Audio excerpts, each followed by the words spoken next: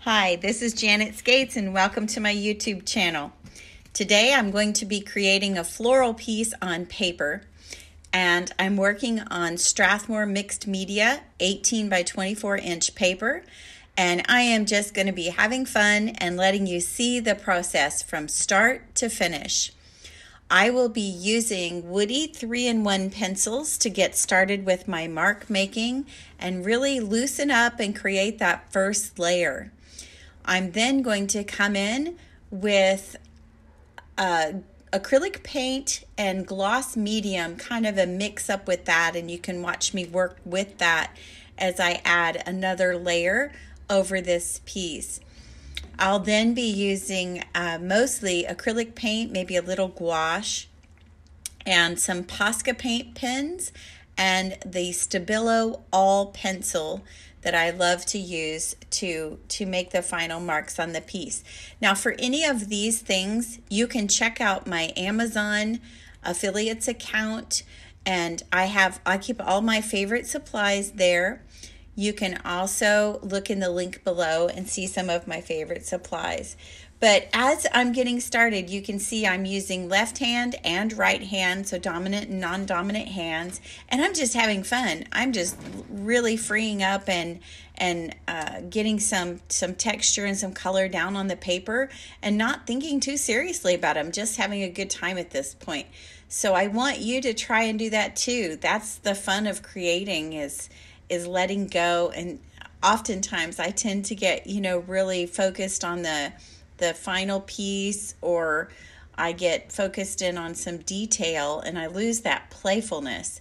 So I hope that you enjoy watching this playful, creative piece. Now, there will be music on so you can watch the process, and of course you can leave questions or comments underneath, and I will be happy to get back and answer those as quickly as possible. Also, if you have suggestions for something you'd like to see, you can leave that there. And be sure and subscribe to my channel so that you can watch more of these videos. I'm going to let the music play now, and then I will wrap up with some closing remarks too. I hope you enjoy.